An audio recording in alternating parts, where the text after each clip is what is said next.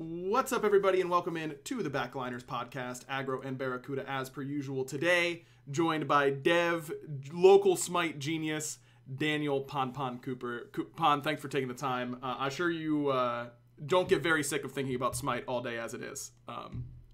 Yeah, no, definitely not. Actually, it was really fun. We had a conversation at work today because people were searching for me, and I show up as PonPon Cooper on certain things and Daniel Cooper in some. And I don't want to be called Daniel PonPon Cooper in the systems because it sounds a little pretentious, because like the quotes on the name, but right. You just did it. So I guess I have to do it now. Well, listen, around here, you deserve to have the pretentious title. You can decide if you want to around work on your own time, I suppose. But a big mid-season patch just got spoiled, and it's going to be a lot of fun. I can't wait. Pon, I remember many meetings ago when you were like, what if we just removed boots? And everyone was like, I guess it could work. Talk to me about the idea of how we got to removing boots here at midseason. Yeah, so for a really long time, we talked about boots and whether they should stay in the game or not. And the general thing was it felt like it should stay because, one, legacy. It just has been in the game forever. Two, it makes sure that movement around the maps is certainly paced. You can't start the game rotating at 18% movement speed, for example. And three, we actually felt like there might be some validity to the idea that, like, this is a staple item everyone can build. As long as you're building boots, your build's kind of okay. But over time, we really just kind of saw that, like, that just wasn't the case. New players come in and want to build cool items, and then we're telling them, no, you build boots. And they're like, why did I build boots? Like, I don't care about movement speed. I want the cool passive that makes me do big damage. Yep. So over time, a lot of the things that we thought were really core to the game just kind of eroded away a little bit. But we just still didn't think it was really valid to have the don't let people rotate super fast. And so removing boots to increase item diversity and then bringing in movement speed over time to let you roam the map at a decent pace, keep that kind of preserved. That felt like a kind of the merging of all the things that we've learned over the years, and felt like a good time to do it was now, where we kind of have a slightly bigger map than normal as well. So any change to like boots that we're going to do would have some more impact here. Yeah. Barra, I should say, Barra and I recorded a content piece for well over an hour today talking about mid-season and the changes for every role, and it's like a new episode of Roll Queue that'll be coming out in the future. So hopefully we're not bare on the well here, Barry. But talk to me about your role in removing boots and your initial reaction.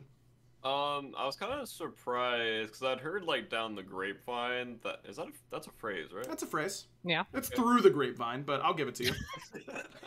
Well, I got two words right. That's pretty good for me right now. I was kind of shocked that it actually went through, but playing on it felt really good. And I think my role got buffed, and that's probably why it felt so good.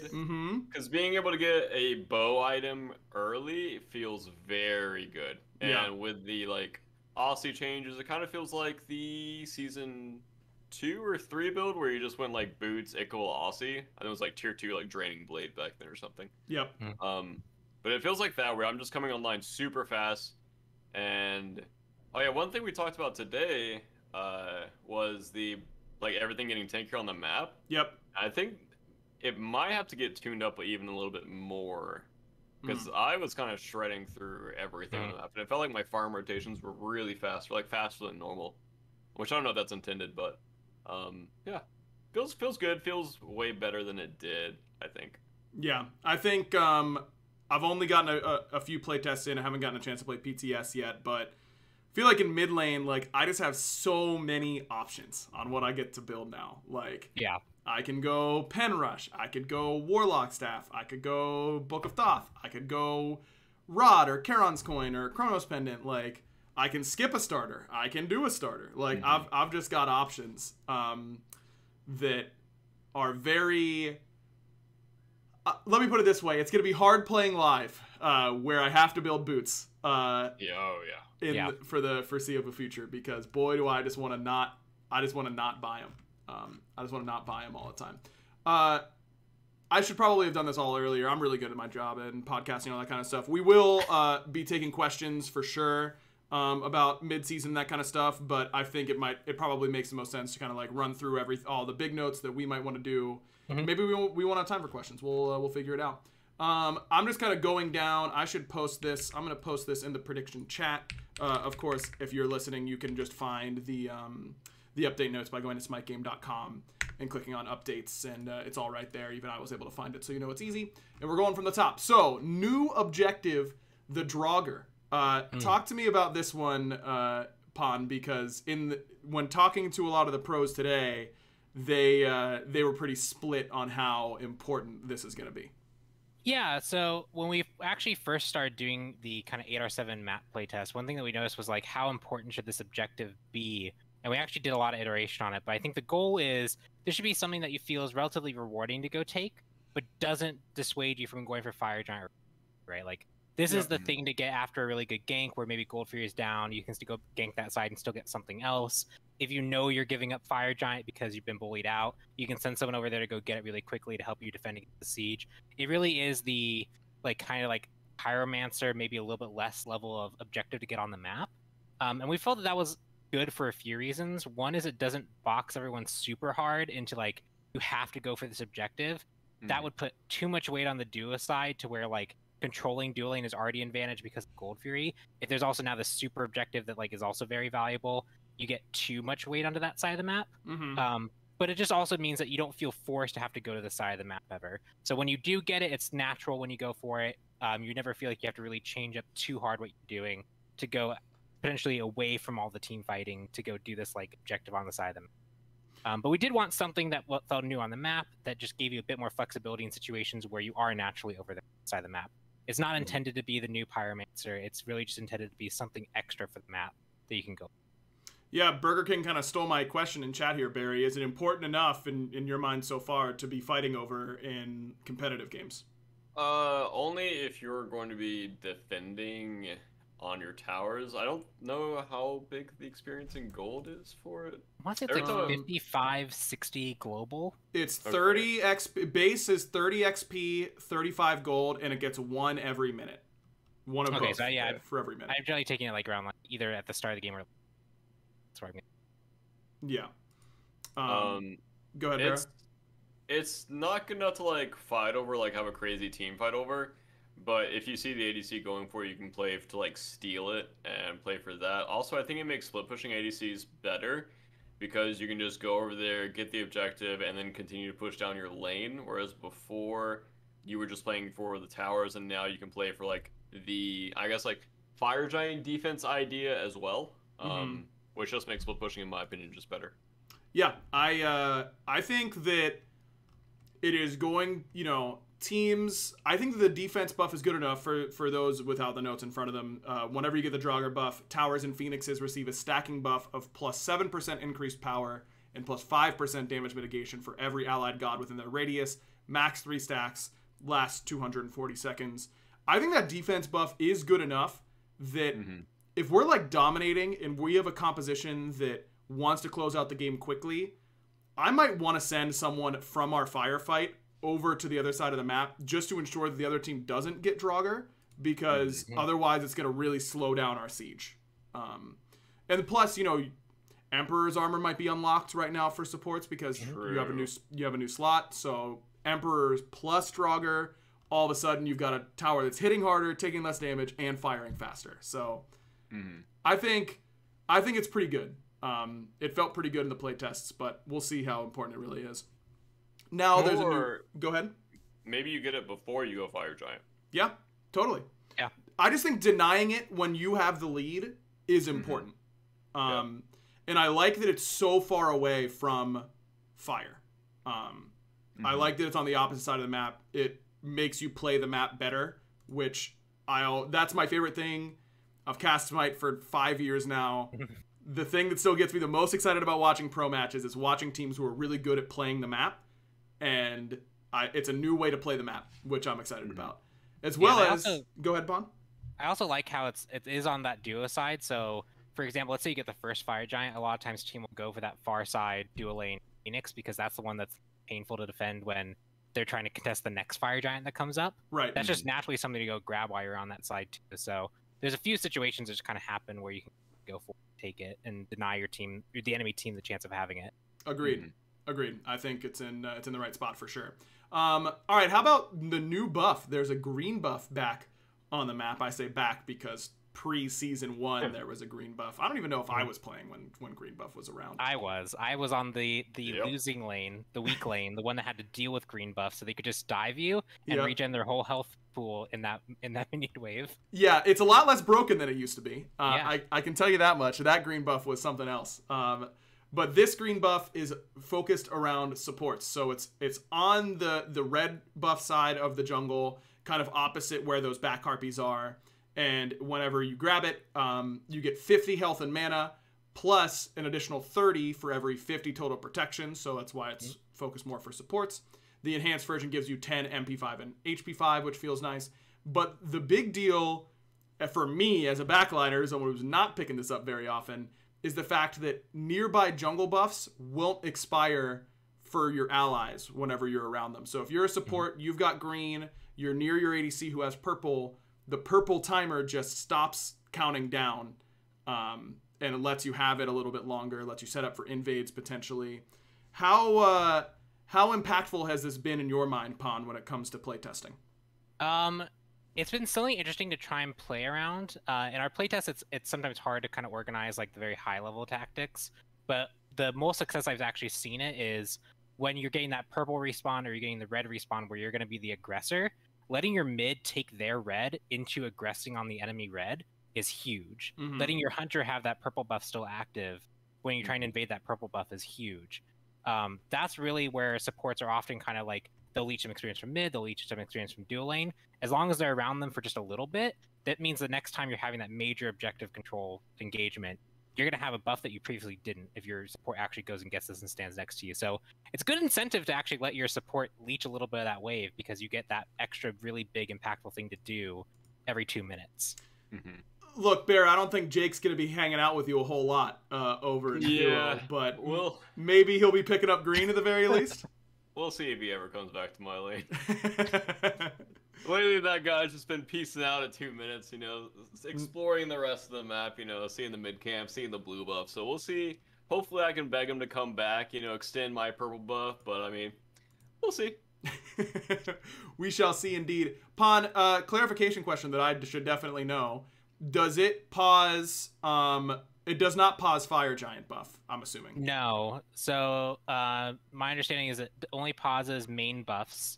It doesn't interact with other green buffs.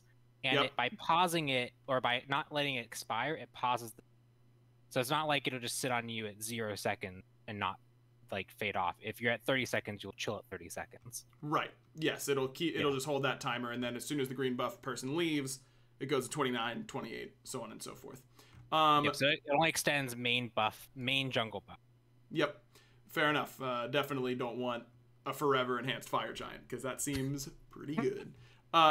Speaking of FG, some changes to FG alongside a lot of different jungle camps. Fire Giant got tankier, so did all the Furies, Oracles, lesser Scorpions actually got a little bit squishier, as well as gave you more healing, and Alpha Harpies ended up being a little bit easier. Talking to Twig today as part of the content thing, he was telling me that he felt like it ends up being more, it ends up feeling more like a jungle. There's more camps on this map.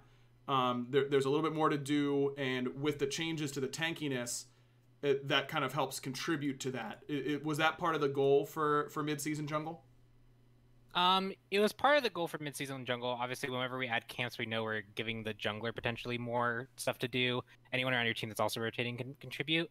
But I think a lot of the tankiness really came down to, you can see a lot of it in our balance changes where we're not quite sure what Bootsless World does to Smite.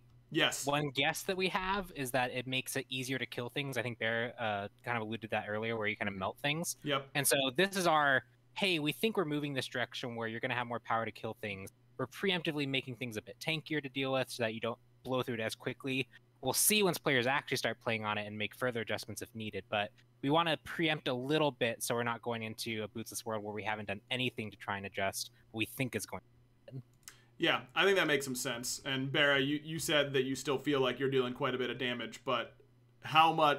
But I am a little, you know, my least favorite thing when I'm casting is these fire giant dances that take forever, where no team actually threatens the objective, and the other team knows they don't threaten the objective, so they just stand there and wait until they pull the fire. So I don't want to get into a world where FG is super tanky and impossible to kill, but maybe could use a little bit more from your feedback.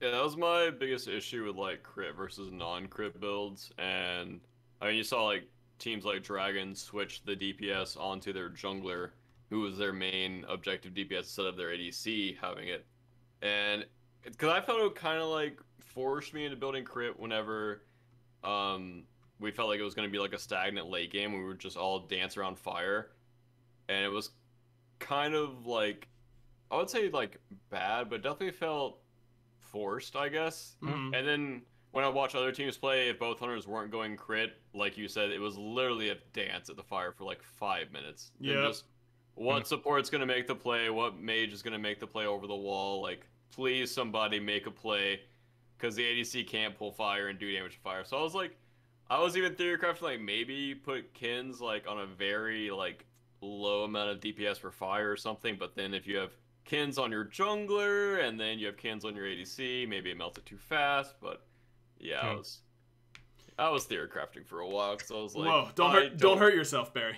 I know, my ADC brain, those two brain cells are working together pretty bad. On overtime, the steam coming out of your ears as you're trying to think of how to do it. I can definitely appreciate that. You know what else I can appreciate, Barry? Yes. How comfortable I am in my Manscaped boxers. Are you wearing yours today? No, I'm wearing my shirt. I know, I didn't wear my shirt. I'm wearing a I think you should leave shirt, because season 2's coming out soon. The best show of all time. I can't wait. Listen. You guys got 20 minutes into this podcast without us plugging it, so you consider yourselves very lucky. Got to give a shout out to Manscaped, of course, the sponsors for the Backliners podcast. We did have some big news that our code is changed, and that's a big deal. We will not get credit for anyone using the old code, so don't use code BACK anymore. You want to use code BLINE, as in Backliners without the ACK. So BLINE, you still get the same great offers. 20% off your entire order and free worldwide shipping. We got sent the Lawnmower 4.0, as I've got right here. This thing's a beast. Absolutely love it. Seriously, if you want to support the podcast, best way to do it is by going to manscaped.com using code BLINE in order to get 20% off and free shipping. All right, there it is. We segued in, and we're straight out. Yeah, it was super smooth. I didn't even know it happened. Thank you. Super smooth, just like mine. Anyways, meditation. Meditation got a rework. I can't be stopped, man. You gotta. Oh no. I didn't cast this morning. Like, I gotta get it out of my system, man. Normally I'm trolling Dave in the green room and that kind of stuff, but I just didn't get my opportunity today. So that's how it goes. Meditation got a rework, and it's one that. A little biased myself because I helped a little bit on it, but one that I like quite a bit. Now no longer just a burst heal, instead 4 separate pulses, one every half a second, I believe, and you end up restoring, or no, excuse me, once every second for 4 seconds. Yeah. So I got there. You get 8 health plus 5% of your missing HP and mana for each tick, and then the upgrade also takes your cooldowns down by half a second per pulse. So, Barra, we'll start with you. I know you already gave me a little bit of feedback earlier, but we're just going to pretend you didn't. I'll say the same thing. Perfect. Give me your meditation feedback. I think it's cute, but I don't think it's great because it's of missing health, not a total health. I think if it was of total health, it's way easier to fit into a team fight. I think because it's missing health, you want to use it out of combat, and once everyone's taken poke. I think there might be a world where you can use the upgrade, but I think other support relics are just better, and I think med is the only, or I think support's the only role that you would get med on. I don't think any other role would like go out of their way to get it. I think it's cute, but I don't think it's like better than like 4 or 5 other relics. Yeah, Pon, what are your initial impressions of meditation right now? Yeah, so I think most of it is actually like when we playtested it, it's felt really powerful in situations where it gets like maximum effect, but those situations don't always happen. The big thing I do like about this one is it's no longer directly compared to Shell. Yes. Because Shell and it have a now different purpose in where they actually use in a fight. And that's one way that we can future balance it if it is going to end up being too weak, is now at least it has something that's different for, and you can increase that strength. Yeah. So I think in general, I'm actually really excited to see if teams do leverage it. The little bit of fear that we've had, it's kind of like in design. If it's not scares you a little bit, it's kind of probably going to be boring. This one scares me a little bit. If multiple people on your team start building it and pulsing it and giving your team basically a double volley of abilities, that starts to get a little scary. But we'll see.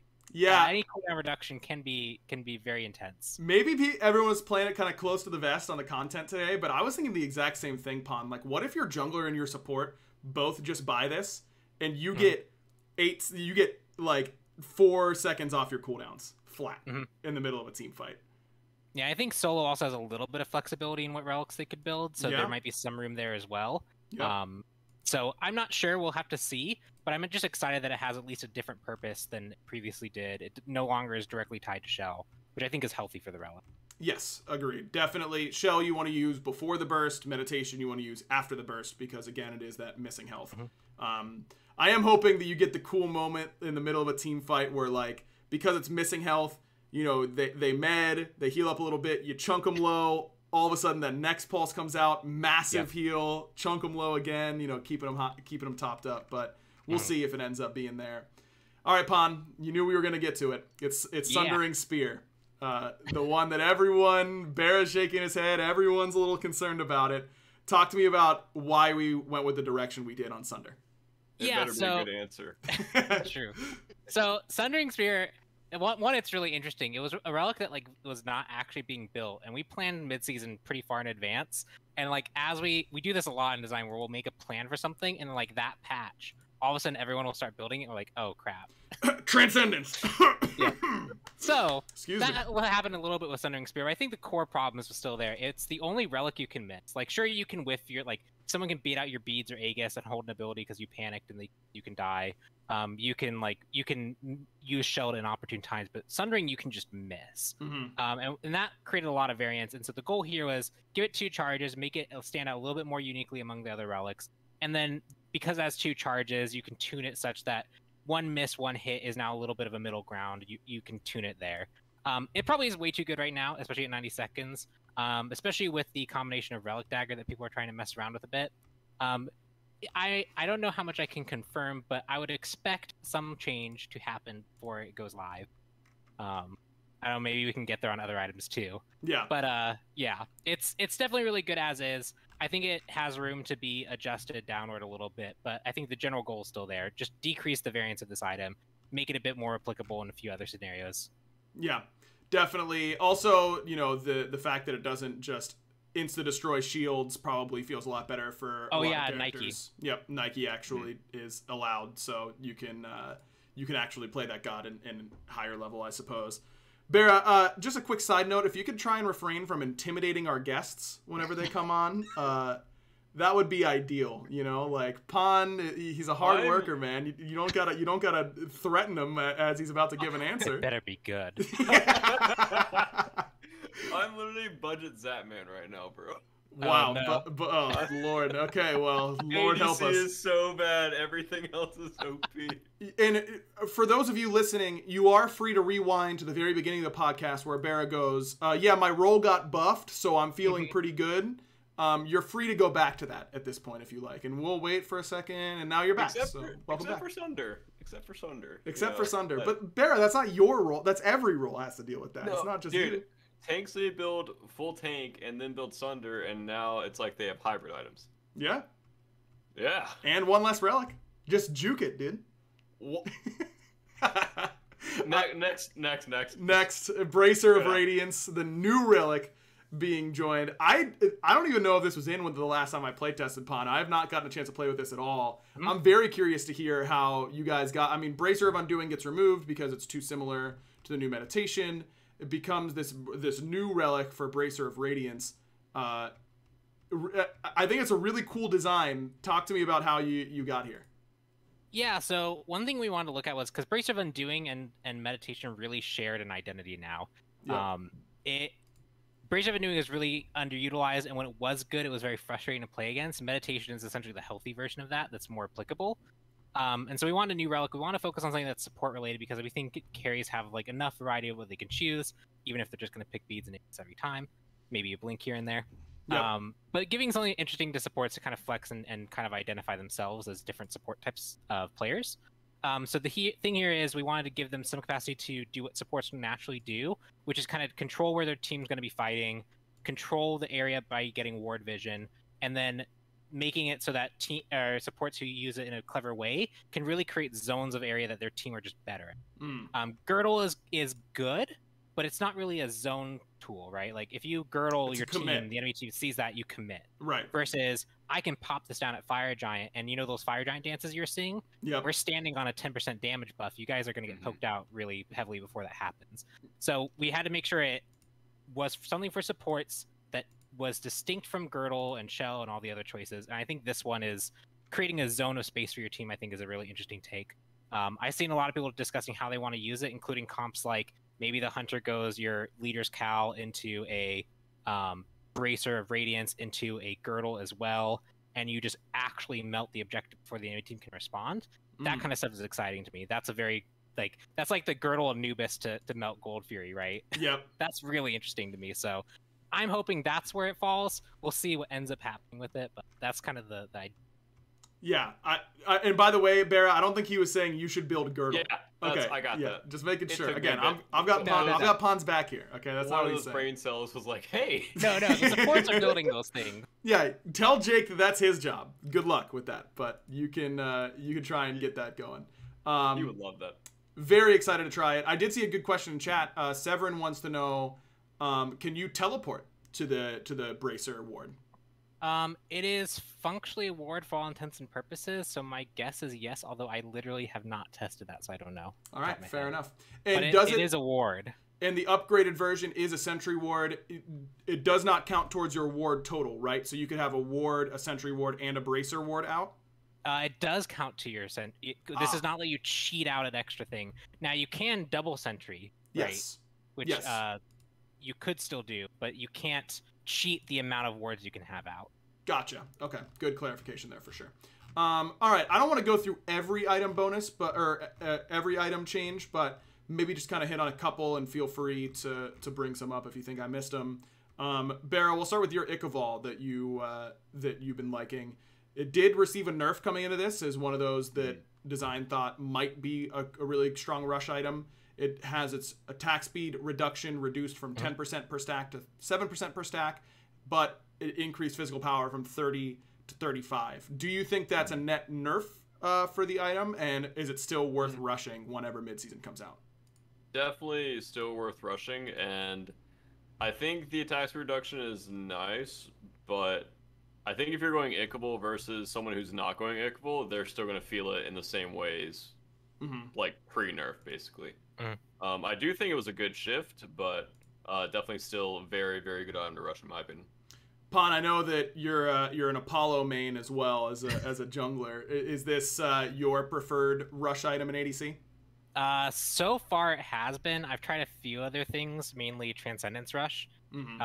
But if I'm just going toe to toe with it, with the opponent, if I feel like I can actually get away with that, it's probably my go-to. I don't think anything else lets you trade quite as well as this, which is part of the reason why we adjusted it this way, right? It's one of the items that kind of caught our radar as this item has potential to be, because it's really was a bridge item that is really, really good when rushed, but had to compete with boots. So now that limitations removed, we were careful with it. So we wanted to adjust it in a way we thought would largely reduce the impact of how you felt fighting it being rushed. But we didn't want to kill it, right? We want to see what happens first. So we're just doing soft nudges on our ideas of what might happen, but not going too drastic with any of those changes, because we need to see our ideas validated first. It's so funny that an item like Ichaival that really has barely been seen at all at SPL level meta needs a preemptive shift, but a slight shift downwards, because otherwise it's just going to dominate. And that's how important removing boots is. That's just kind of a wild way to do it. I haven't told this story, I don't think, on the podcast, and hopefully AJ won't get mad at me for doing so, but I remember many years ago when we came in for a meeting, and he was like, all right, here are these masks that we're going to introduce. This is our spicy thing. what do you think this is going to do? Oftentimes when the design team consults with the esports team, it's like, what is this going to do to the pro meta? How is this going to affect the game at a high level? That kind of stuff. And I think that was the first time I'd ever been like, I have literally no idea. Like, I can't tell you because I just don't know what it's really going to do. And the second time I said that was when you were like, what happens to SPL if we remove boots? And I was like, dude, I don't know. Like, it's just so wild that I can't really wrap my mind around exactly what's going to happen, but I think it's going to be fun. It's going to be fun to figure out. Well, we got into arguments because, like, one of the early ideas was, hey, if everyone's rushing damage, are tanks just really weak now? Yeah. And then, like, some of us were convinced. Others were like, no, tanks just rush Sov faster. Like, you're never going to be able to damage them. And then, like, we kept going back and forth, and in playtest, people start rushing different things, trying to, like, prove their idea of it right. And the amount of shakeup we've seen in, like, just the like, few weeks we've really had to, like, play around with Bootsless World, I don't think anyone can actually predict. If anyone predicts it correctly, like writes down like their predictions and gets it right, kudos to you. You deserve you're like literally a prophet. Yeah. It's impossible to tell. It's impossible to tell. And that's what makes these sort of changes exciting, man. I don't know. I'm pumped, man. Definitely very excited to hit it, for it to hit live. All right. Mystical Male lost some damage in the early game, gained damage late game. Same sort of thing, assuming that this is going to kind of dominate solo off the bat. Yeah, we saw basically all our solo laners defaulted to immediately rushing this. Yep. And it was really good, and we felt like it's probably worth just preemptively adjusting this, just to make sure that if that is the case, it's not as potent as it could be otherwise. Again, and it's also interesting because now this has a bit more late game application than it did before, so that's kind of also hype as well. If we can get like 2 different style changes here in one go, that's pretty cool. Yeah. All right, here's the next one that you knew we were going to have to talk about at some point, Pon. The Staff of Mirrodin rework. Big change to how this item works. No longer gives you a a free cast of an ability after using your ultimate. Now, after you've finished casting your ultimate, you gain Mirrodin's Brilliance, which provides 80% uncapped cooldown reduction, which decays to 40% over 7 seconds. Talk to me about why Mirrodin received a rework in the first place, and do you agree with the initial feedback that it feels pretty strong on paper? So the reason why we changed it is it had very confusing interactions. Not all our abilities have like a clear cast state. Not all our abilities have a clear, like, this was the thing that gets damage reduced. A good example, for example, is Baba's Potion. Which potion cast gets consumed because your thing doesn't go on cooldown until you throw one. Yeah. So you could throw your stored one, but is that the damage reduced one?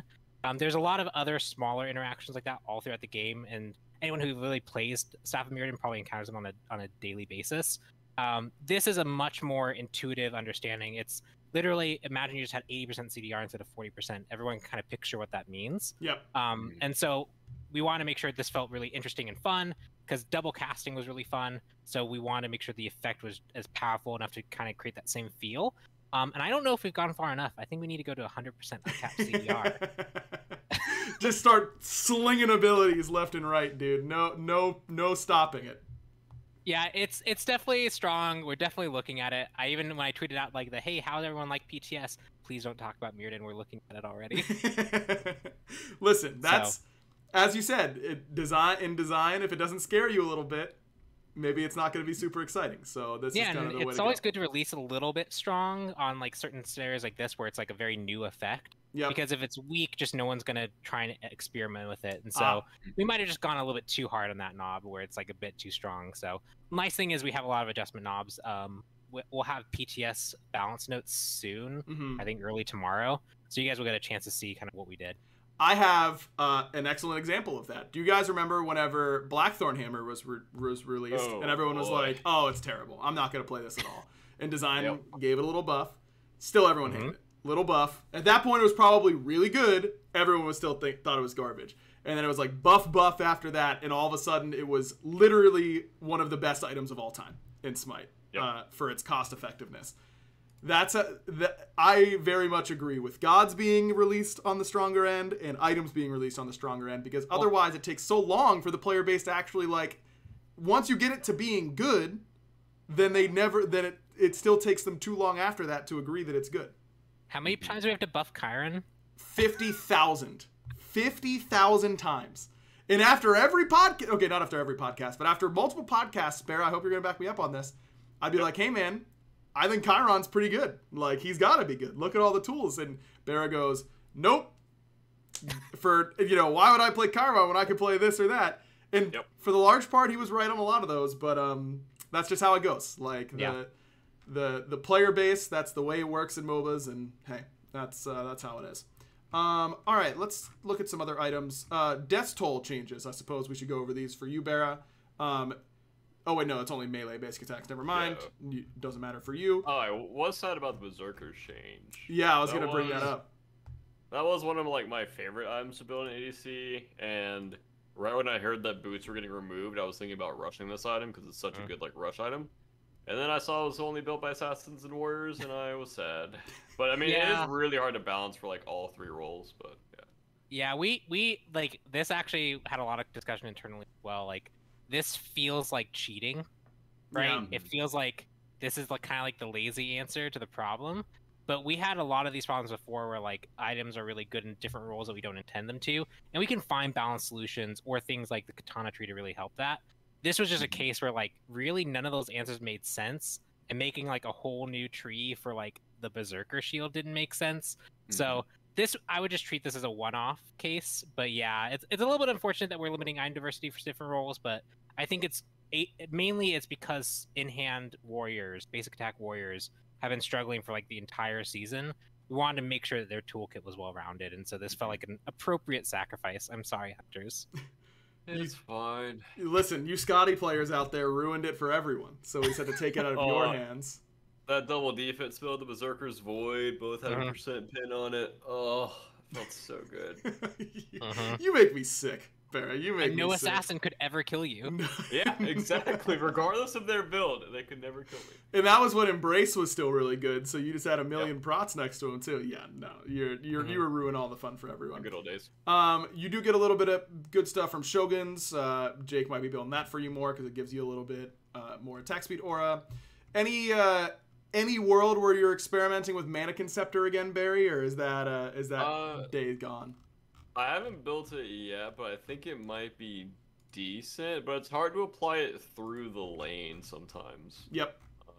Which is my only issue. It's good if if it's a raw 1v1, it's really good. But outside of that, I think it's a little weird. And yeah, I think it's just a little weird.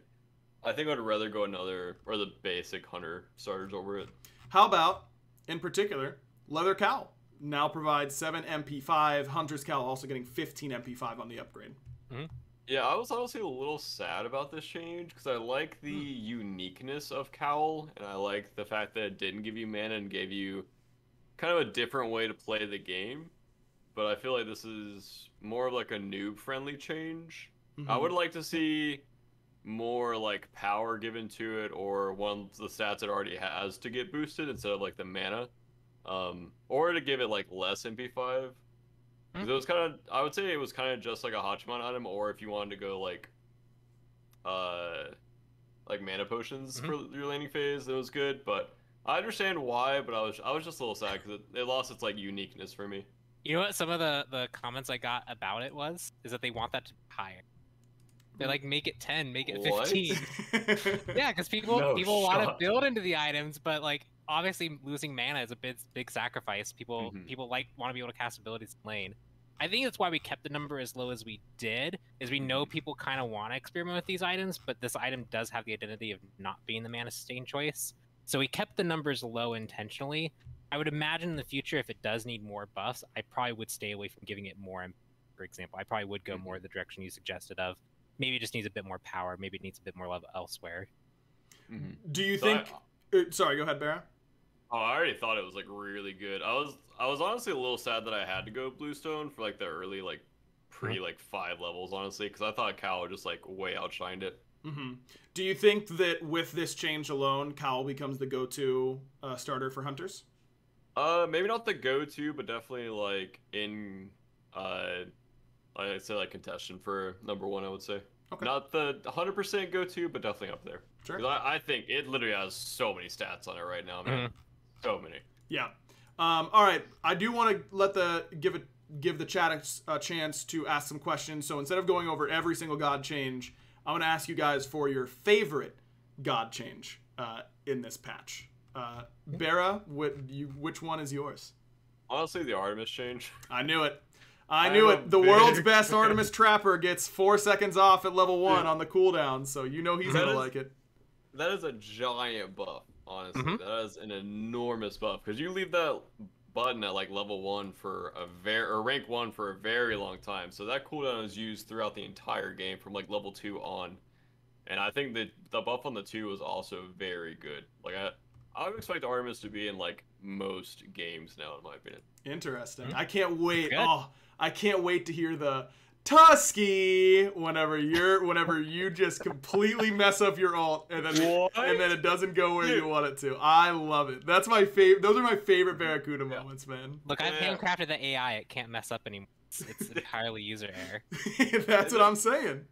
There's times where there'll just be like a target right in front of me. I'll Tusky literally melee range, and my Tusky will just sit there, and I'm like, what? Like, other people's Tuskies are launching themselves through walls, and mine can't hit the guy right in front of me, like literally melee range? If you could get a sound tattooed on you, I would consider getting Tusky tattooed on me, because I think that is the fun. That is like my man. I'll tell you what, when we're like playing Smite and like our Discord and that kind of stuff, if anyone ever has a bad Artemis ult, all of us instantly go Tusky because we just think it's so funny, man. I love it. I absolutely love it. All right, Pon, what's your favorite change? I should say Kali, just because Kali's getting a buff. You're a Kali abuser. Yep. But I think Baron. I just like the idea of like the buff kind of actually adjusting his support and mid potential. Now the 1, if you double hit someone, it automatically applies the power debuff. That's a pretty big deal. And in a support role, like as memey as it might be, you can now like actually basic attack your opponents and just build that up. So like it's pretty reliable now that you're going to consign spirits to get the heal, you're going to apply the power debuff, all that kind of stuff. So I'm excited for that one. I want to see how that shakes up. Yeah. I think that's going to be cool. I heard a lot of excitement about that buff during the roll queue that we just did as well. For me personally, I love the Hades change. I don't know how much it's going to matter on the ult, because I do think you'll kill the minions pretty quickly, but getting reduction on your abilities, I just think that thematically, Hades just owns you if you fight him in a minion wave. Like that's when I think of Hades' identity, that's his identity, is that he's gonna push you really well, and if you fight him in a minion wave, he's gonna absolutely own you. And leaning into that identity, as niche as it is, I think is really cool. And I really like it. And I'm going to be spamming Hades and losing my team a lot of games, although statistically that's not true because I'm going to win a ton of games if I'm playing Hades. Play more Hades, everyone. I'm super pumped. I'm super pumped about the Hades changes. And I've seen a lot of people in chat saying that they're very excited as well. Dav Bizzle, one of them. All right, let's, I guess we'll kind of open it up. Yes, Fine OK in the chat knows. Hades is broken. Thank you, Fine. You know it. I've been saying it, and you've been saying it as well. We'll do like a couple minutes of questions here before we close out the podcast, before we get to, of course, the question of the week, which is a big one this week. Before we get to the questions, while we let the chat catch up for a second, do want to give another shout out to Manscaped as a sponsor here for the Backliners podcast. Make sure you're getting 20% off and free shipping with the code BLINE at manscaped.com. That's BLINE at manscaped.com. 20% off, free shipping, and unlock your confidence, and always use the right tools for the job with Manscaped. That's definitely the call. Again, best way to support the podcast for sure is to go to Manscaped and use that code. All right, Severin has a question for you, Pon. Benevolence upgrades. Why does Compassion get GP5, but Animosity doesn't? Because I'm a nerd and I don't want it to. The answer largely is, like, the idea of the starters is that one is like the inline upgrade and the other is the weird upgrade. And so it makes sense for me to Compassion, the inline upgrade, to have GP5, but Animosity, the non-inline upgrade, to not. And I'm such a nerd to the point of when we changed Tainted Steel to have the reduction, Tainted Amulet was the odd one and Breastplate was the inline one, but because now they share, I swapped their order. So they actually are swapped to be in line now. Someone is gonna get. There is going to be an incredibly angry Reddit post about that. I took my time to go in the DB and make that change. Fair enough. I respect that for sure. What are the thoughts on Morgan Le Fay so far? I guess I'll start since I'm a mid lane player. I think she is awesome and super fun. I think she's probably a little bit too good right now, but again, talking about earlier, I think that's probably the way to release gods. I love the mini game of proccing the passive and trying to keep four. I tried a lot in playtest to like keep 4 stacks out, and then right when a fight was about to break out, I'd proc my 5th to get a ton of power. I think that's a really fun mini game that isn't. You don't need to play optimally in order to play the character well, which I think is really good design. And I think she's just so much visually. She's awesome. The art team did such a great job. And I just have a ton of fun every time I'm playing her. And that's me just gushing about how good Clumsy is for a little bit. Barra, have you gotten a chance to play her yet? I played her a few times, and I didn't think she was that great my first game. And then the more I played, she just like exponentially got way, way, way better. Like once I actually learned how to play her, I think she's absolutely insane. Yeah. I think she'll also be very good in comp as well. Yep. Yeah, I think she's gonna be quite good. Pon? I had the same experience, which was the first few times I played, I'm like, I feel like I'm risky, I'm weak, and then by like game 3 or 4 with her, I was like, yeah, I can just like actually kill you with Dragon and Fear combo, and there's nothing you can do about it. And as long as you're okay with being a bit aggressive, you can get away with a lot of stuff. And I do think also I undervalued the slow field for too long, and that I always use the Fear, but the slow field has a ton of application that's really cool. So just like a character that you can kind of feel yourself learning every time you play is. Yeah, I think that definitely fits the description. All right, Final K has an idea here, and I'm sorry to put you on the spot, Pon, but this is a pretty good idea. Bria, his fiance, thought of an idea to be able to practice PTS on live client, where you would be able to start a custom game, start at 3,000 gold, but require everyone to buy 1,500 pot right off the bat. Get the movement speed pot right away. It's not perfect, because you'd have 18% at level 1, but it's something, right? It's interesting. Yeah. I mean, I think that's a cool idea. Yeah. I don't know. Is there something we need to do in order to make that happen? Maybe there isn't a custom option for 3,000 starting gold? No, because I think is it? You do? Yeah, for Assault. Yeah, I thought it was, oh yeah, sure, because Assault has it, so it's probably 1,500, 3,000, 5,000, 1,000. Yep. So you might actually be able to just do that already. Although you could just give 5,000 as long as people are playing by rules. You could do things like everyone starts with like the slow, like a small movement speed item, and then they can build up to higher movement speed items, and then build elixir. Yeah, you have to like, I don't know, that'd be tough. It is a good idea. I idea. will say it has been hard to play live. Yes. Because I've been playing in a bootsless world for a little bit more than a month now, and regularly. Every time I played live, I'm like, oh, I have to buy boots again. This is a tragedy. It is so tough. So forced now. Like it feels like a chore now to buy boots. Yeah, it's very difficult to revert back for sure. Britt wants to know what we think of Yamoja. Is she hard to balance and she doesn't use mana? And when you look at buffs and nerfs, how do you choose what gets balanced? She's complicated. Yeah, she is complicated. I definitely think that her dominance at pro play. And if you look at Smite.gg and like those sorts of stats, you can tell that her win rate isn't very good. I think that paints a pretty clear picture that those types of gods are always difficult to balance. But I'm interested in what these changes for mid-season are going to do for her, because it's not a hard, like super hard nerf. She got some things to compensate for the changes, but I think at a high level, not getting bubble spammed is going to be a huge deal, and that's going to help at a high level. Barra, do you think that is enough to push her out of the top support?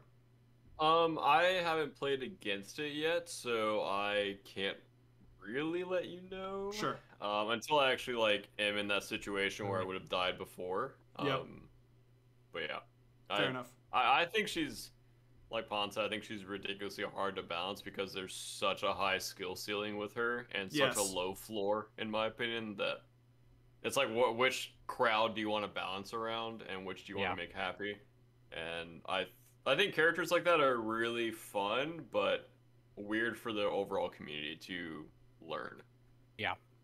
I will say that Mike once said something to me about Umoja that I thought was a really good compliment to the god, and that's that Mike has played a ton of Umoja. He's one of the best Umojas in the league for sure, and he said that he doesn't think he's ever played a fight perfectly with that god because he just has the most options out of probably any god in the game with no cooldowns. So she's tough, man. I am dog at that character. I am so bad at Umoja. Like, I'll be in the middle of a team fight and my team's getting hurt, and like my brain will start thinking like, okay, shield everyone up. Okay, maybe I can stun. Oh, I'm in bubble forms. I have to throw out bubble, but then I'm not gonna be able to shield. And then like, if I just spam shield, then like I'm wasting shield, and I just end up spamming shield because I don't know what to do. I just give up, throw my hands up, and I could have been like using my thing to repel people. Like, there's so many things I could do to save my team that I ended up just like shield. That's what I do. Yeah, I know I'm not messing up that bad if I just spam 2. So you're gonna be feeling pretty good. All right, last question because we're getting close to the hour mark. Super Cyrus 64 wants to know any changes Pon that you wish you could have done but never got approved. Or would never get approved, I suppose is the way that they worded it. I mean, I have my spicy take from time to time, but in general, like, I don't think I go too far outside of the realm. I have to think a little bit on this one. You might want to ask another question while I think.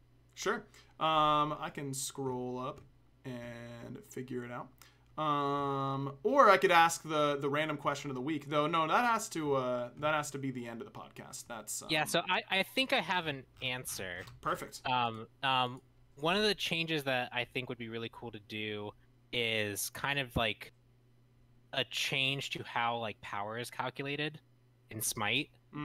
So for example, magical power and physical power are very different numbers. They don't interact with each other, and because they're such different numbers, there can be no overlap.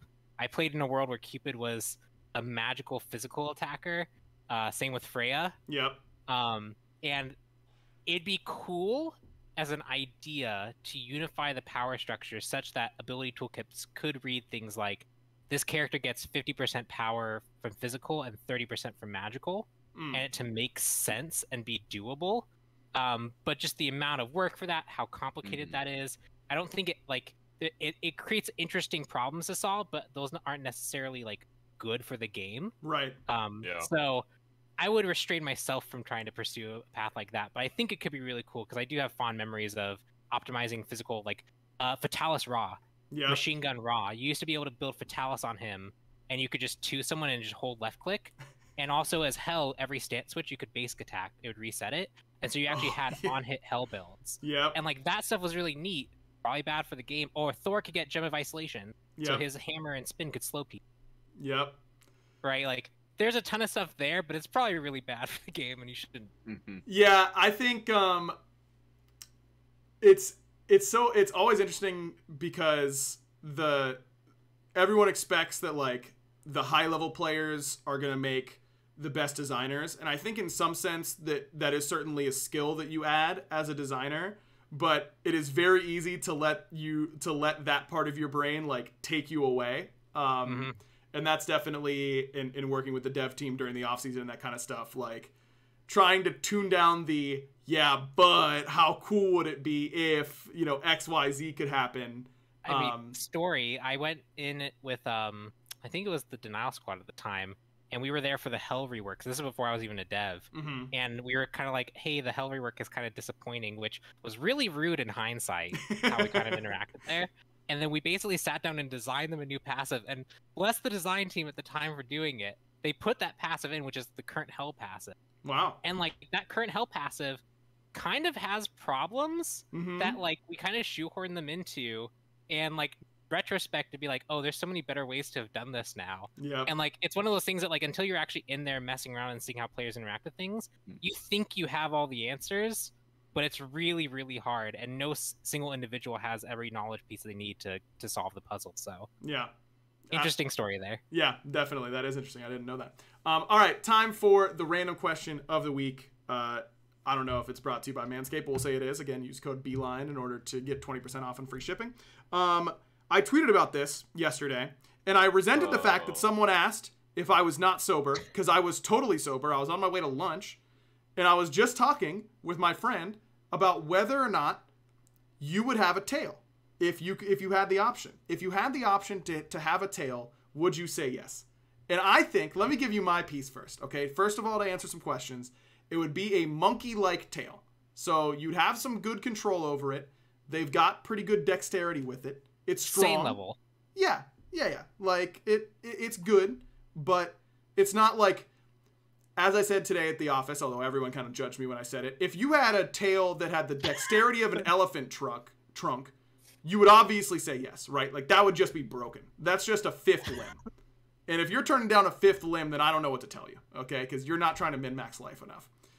This is like it's like a half an extra limb. And I feel like that's good enough that I'd be willing to have the tail. Barra, you look like you're judging me with your eyes right now, and I don't appreciate that. I've been judging this whole speech, man. What do you mean, man? Is it hairy or is it just skin? That's a good question. Which would be less weird? Yeah, that's what I was going to ask.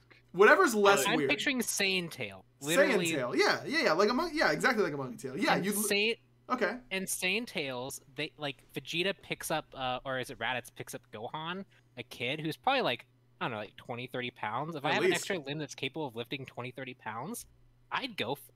I think you'd be crazy to not go for it.